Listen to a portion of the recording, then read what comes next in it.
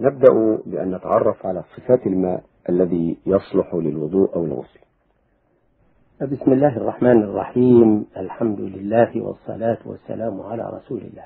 أما بعد، فإنه يجب أن يكون الماء طاهرا في نفسه طهورا أي مطهرا لغيره، وهو الماء المطلق غير المقيد بقيد لازم، وهو يشمل ماء البحر أي الملح كحديث أحمد وأصحاب السنن.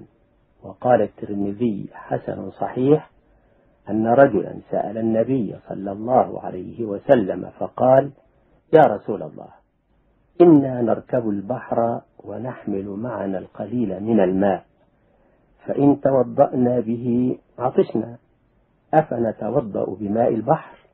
فقال: هو الطهور ماؤه الحل ميتته، أي السمك الذي يموت فيه من غير ذبح يحل أكله. ويشمل أيضا ماء النهر وماء البئر وماء العين التي تفور من الأرض، ويدخل فيه ماء زمزم لحديث رواه أحمد أن رسول الله صلى الله عليه وسلم دعا بسجل أي دلو مملوء من ماء زمزم فشرب منه وتوضأ. ويدخل فيه ماء البرك حتى لو تغير بطول المكث أو بسبب مقره أو ممره، أي بما يخالطه ولا ينفك عنه غالبا كالطحلب وورق الشجر والصدع، فهو ماء مطلق باتفاق العلماء يجوز التطهر به. نعم، كما يشمل أيضا ماء المطر والثلج والبرد.